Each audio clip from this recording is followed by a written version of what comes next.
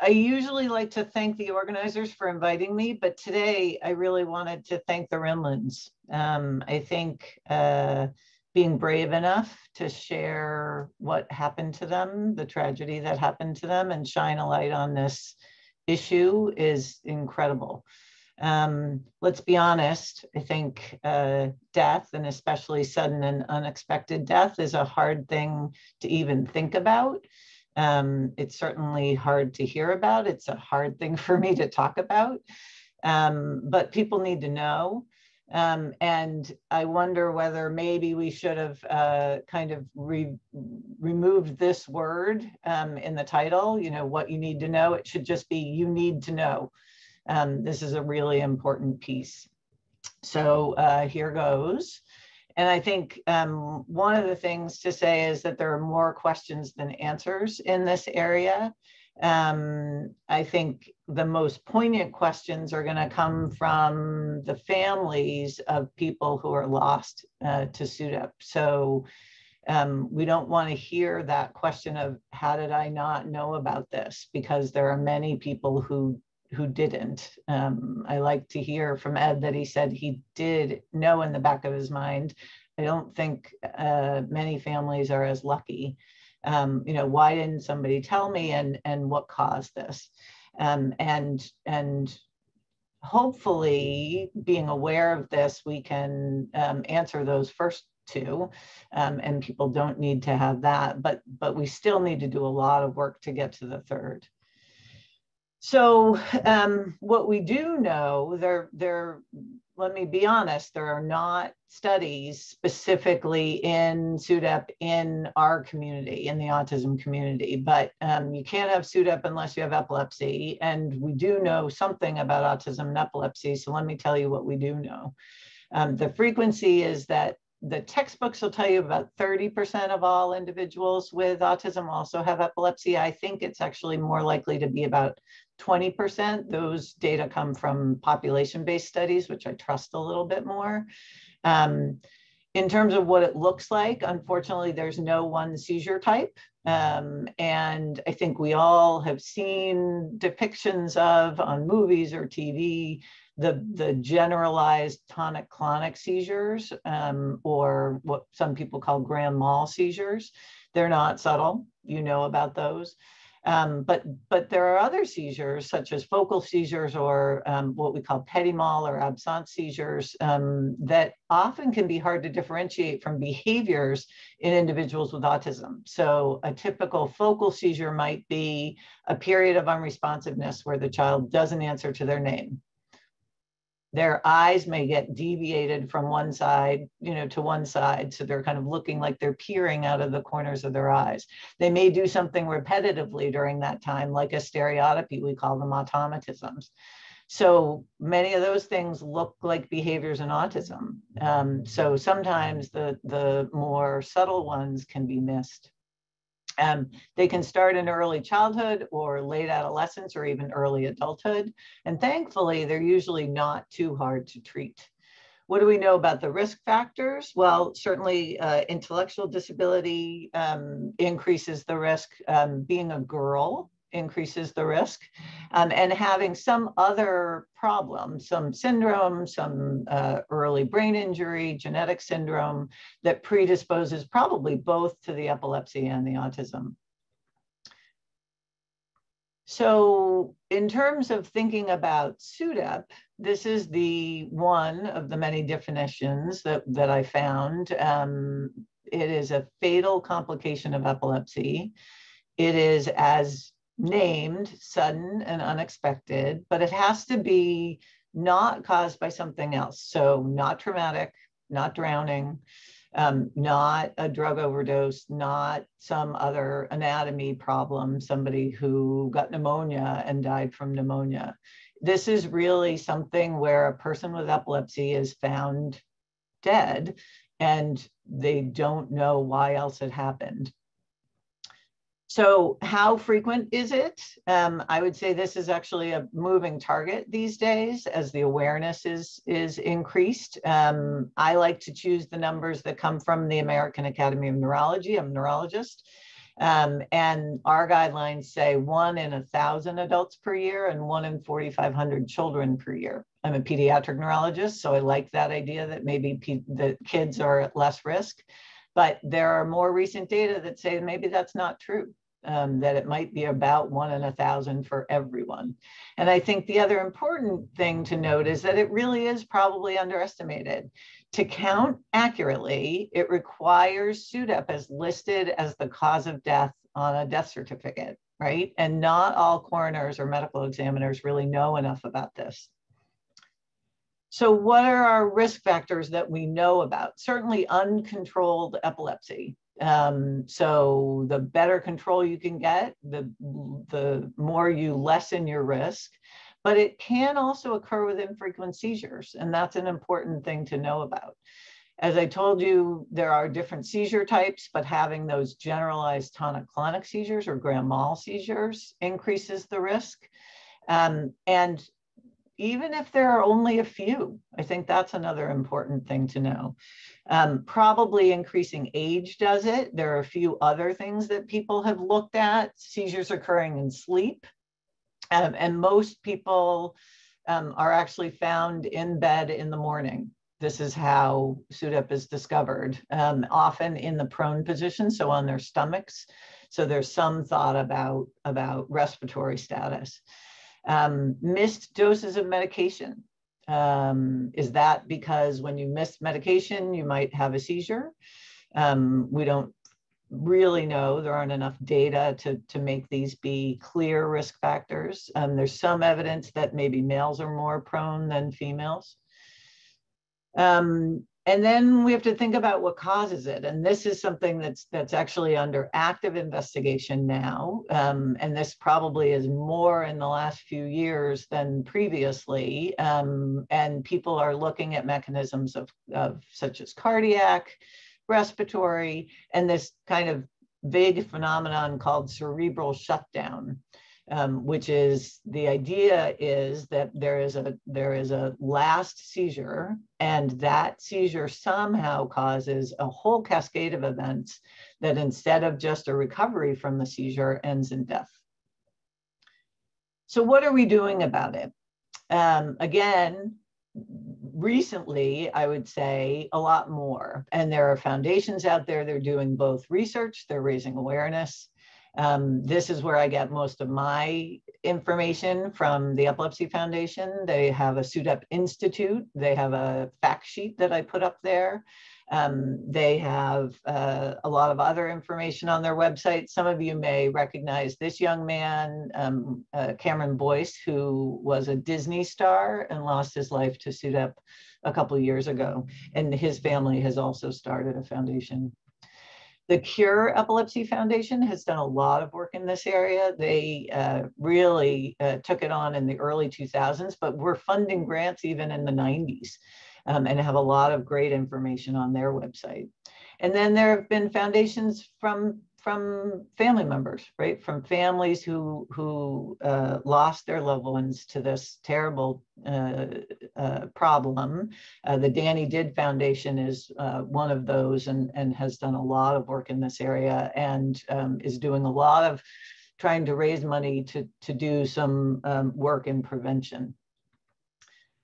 So what are we doing about it? Well, one thing is education. And this is education both to providers and to families. So I will tell you that when the AAN guidelines came out in 2017, this was the first time we were told to tell everybody about it. So I highlighted here, clinicians should. Before that, it was really up to the provider whether they wanted to tell anybody about this or not. And I would tell you, and I consider myself a pretty good doctor, I wasn't talking about it. I thought epilepsy is scary enough. It's really rare in kids, and I'm not going to scare my patients anymore. And I'm wrong. I mean, that is absolutely wrong.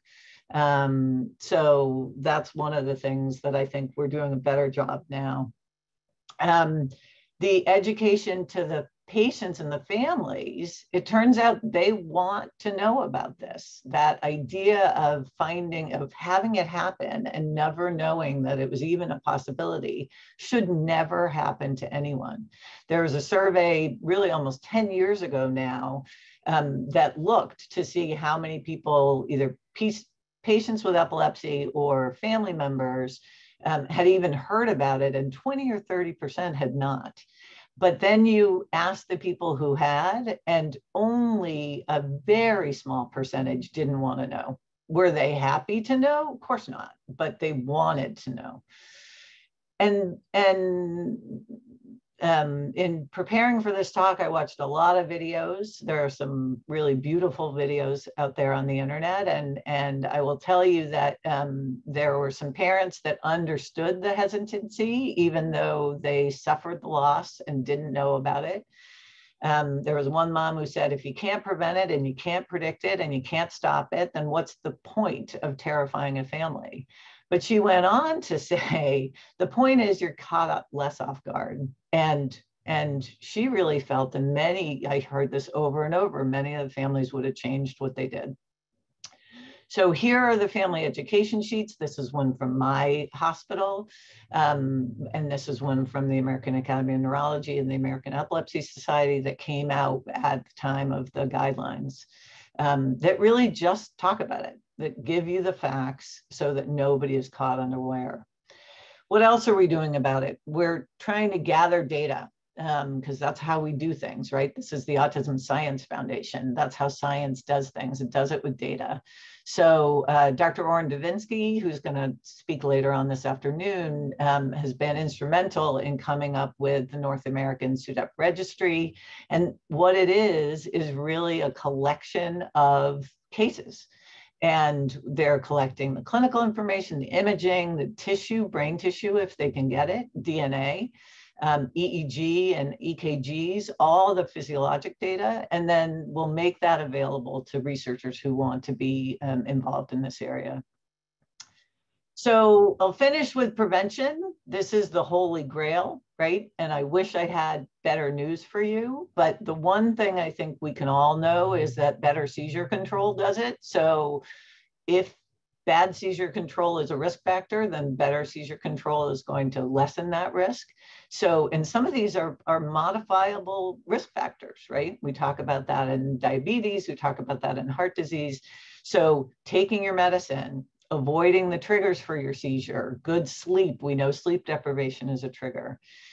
But for some people, even doing all the right things, they still have breakthrough seizures. They've got the right doctor, they've got the right medicine, and they still have seizures. So there's lots of interest now in monitoring and kinds of alarms and detectors. They can be high-tech things, they can be low-tech things. Things as simple as having a monitor in the room so somebody's aware of the seizure for nocturnal events. High tech is wearable devices now. I've got my Fitbit on, but there are ones that do even more than just detect the movement. But sadly, so far, there's not enough data to say this one works, this one works, this one doesn't work. Think about how hard the studies are to do here. This is a rare event. We don't know what to do to decrease it. So it doesn't mean that they don't work. It just means that the doctors may not be able to tell you absolutely you want to do this. So the Epilepsy Foundation has a nice thing that kind of says, are you considering a seizure alert device? You know, what's out there? What are we doing? The Danny Did Foundation is doing a lot of research in some of these detection devices. So how do we move on from here? I would say to you, I hope you never have to use this information. But now I hope you know about it. I hope you're aware. I hope you talk about it. I hope you talk about it with your provider if you're a parent, with your colleagues if you're a provider, with your family members. And I hope we all learn more about it. I think you can use the great resources. I think that family members can sign up to be part of the registry.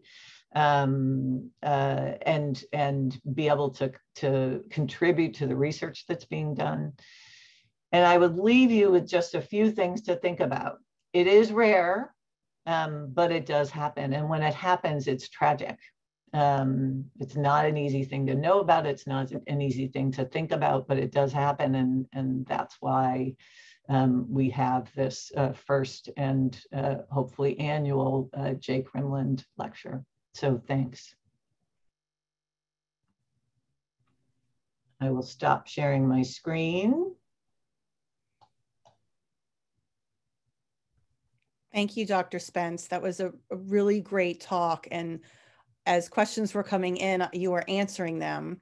Oh, good. But so you were answering them as they're coming in. There is a resource on the virtual information table that was put out by the Epilepsy Foundation. It was actually a collaboration between some parent advocacy groups and the Epilepsy Foundation, and it's called the Seizure Action Plan. Yes. And while it doesn't address SUDEP specifically, it does address the challenge of, you know, what to do when your child or the person you're caring for is having a seizure, or how to anticipate them or how to manage them, and to have an action plan in place. So I just wanted to call attention to that, because that resource was specifically created for the community, for it to be used. And they were thrilled when I mentioned that I wanted to put it on the virtual information table. So yes, I completely agree. The Epilepsy Foundation is just a wealth of information. So it's the place I go to. I'm not an epileptologist, and Ed, I should apologize. I'm also not an expert in SUDEP, although Oren's coming on. So I hope Dr. Davinsky's coming on, and he actually is, but he had a more important thing to talk about today. So I asked him if there are some questions I can't answer, maybe he can help us. Yeah, so when Dr. Davinsky is talking about CBD, if you want to squeeze in a SUDEP question, feel free. You did mention things like syndromic autism as being a potential risk factor. Do you think that genetic screening then would be likely to detect some of the syndromes associated with increased likelihood of SUDEP? Is that one reason to advocate for genetic screening? So I think the answer to that is yes. So we do recommend genetic screening for everyone who has an autism diagnosis. And I think that's standard of care these days. There are certain syndromes with epilepsy that are more at risk for SUDEP. So something like Dravet syndrome, which is a mutation in one of the sodium channels in the brain, has a very high risk of SUDEP. I sit on a parent advisory board, professional advisory board for the DUP15Q Alliance. The kids with duplication 15Q have a high risk of SUDEP, higher risk of epilepsy than general autism, over 50%, and a high risk of unexplained death. And so I think knowing what kind of autism you have, if we want to call it that, or what that risk factor is. But there are also people who are looking very specifically for genetic mutations that are predisposing to SUDEP, not necessarily to autism, but to SUDEP. So I think as, say, the North American registry keeps going, there have been genes associated with cardiac rhythm abnormalities, with channel problems, that kind of thing. We got a couple questions also, one from a family that you saw in your days at Agree, and another one about this, you'll see it in the Q&A, but there was some questions about the technology, and I know you touched on the technology, and you may or may not have an opinion, but I'm going to ask you anyway, sure, if there are any particular technology measures or new tools on the horizon that you're particularly excited about in terms of monitoring epilepsy. I think many of us are excited about the wearable devices. And what's really cool about the wearable devices is they actually were started to look at kids with autism and their behaviors. And when they were being trialed on that effect, right? Because the thought is, could we predict when a child's going to have a behavioral episode? Because probably the autonomic nervous system is revving up, right? But we can't see it outwardly. So what if you could see it on a wearable device? Turned out that when the person, Roz Picard, who's kind of came up with these wearables, she said, wow, there's a big spike right here. What happened? And it turned out it was that the kid had a seizure. So then they took that and took it into the epilepsy monitoring unit at Boston Children's and showed that there are ways to predict whether a seizure is going to happen. So these are actually on the market now. And I think those are very, very exciting.